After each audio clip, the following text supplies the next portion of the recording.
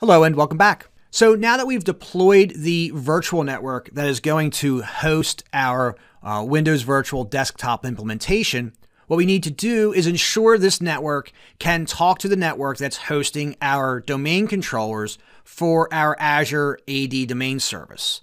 Now, to ensure that communication, we're going to peer the two networks. Once we have the networks peered, what we're also going to do is set the custom DNS for this virtual network so that it points to the domain controllers that were deployed, because if we don't do that, when we deploy the actual VMs as part of our WVD deployment, they're not going to be able to resolve the name of our Active Directory. So what we're going to do here is peer the networks and then configure the custom DNS.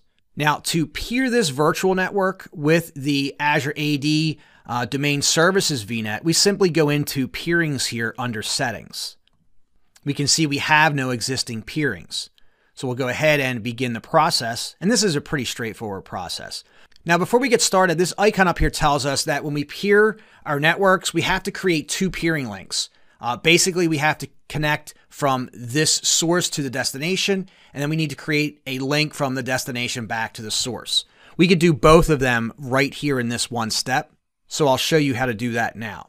Now, this peering link name is the name of our link. What I'm going to do is call this WVD-AD.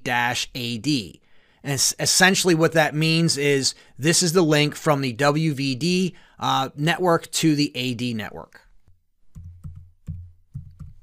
We can leave the options here default. And then this is the remote virtual network. This is the link coming back. So I'll call this AD-WVD. And then we can see we have our Burks Bikes LLC subscription. And then I need to select the remote peer. And that remote peer is the AADDS VNet. We can leave the rest of these selections at their defaults and go ahead and click Add. And what this will do is attach this network to the Azure AD network so they can communicate. And we can see here the peering status shows connected.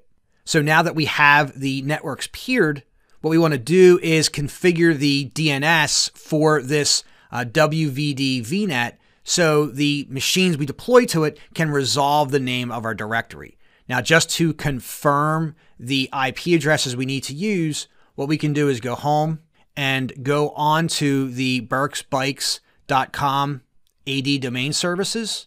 And if we look at properties here, we can see we have 192.168.1.4 and 192.168.1.5. So let's go back and we'll go on to our VNet WVD. And if we go into DNS servers here, we can see that they're currently set as the default Azure provided. We need to change that to custom.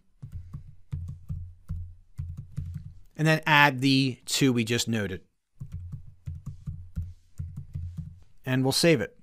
Now at this point, since we have these VNets peered and we have custom DNS configured, when we begin the deployment of our Windows Virtual Desktop implementation, those VMs that we deploy will be able to resolve our directory. So with that, let's call it a wrap, and I'll see you in the next lesson.